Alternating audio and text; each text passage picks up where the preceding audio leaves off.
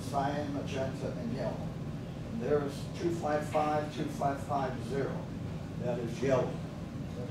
So the way they do it is and you know, if you turn on a light and you have a dimmer in your house, which we've got one, at least one, where you turn on the dimmer, it goes from dark to bright.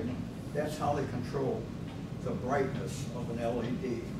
The more power to it, the more brightness you get. You take the power down and the dimmer it gets. Therefore, when you're mixing colors, like in a palette for people, they mix the colors.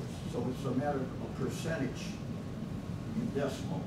What percentage you're going to have of this and that. So with the subtractive colors, you just take the power down, and that power, the way you can communicate power and so on is with this hexadecimal system. So if I said this is the strongest, this is the weak, this is black, this is red. So if we say 150, we're halfway there. So if we mix one of these with 150 and take another one down, let's say we take red down to 150 and green down to 150.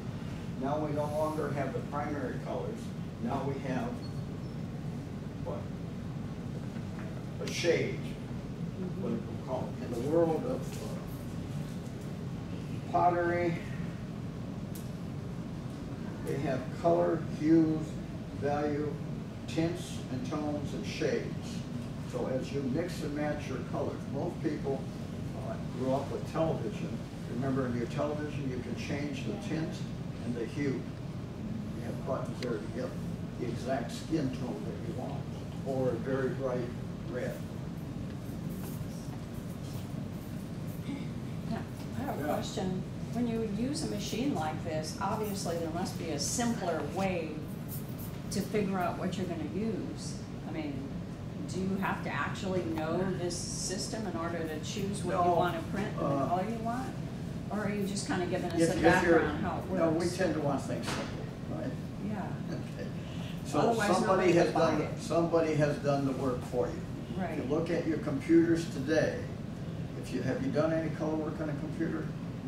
They'll have a little circle. You take that circle around, and that circle is going to change colors.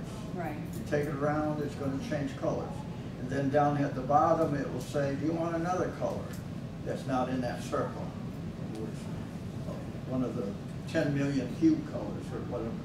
Then you just click yes, and it put that color in. So that's the simplest way.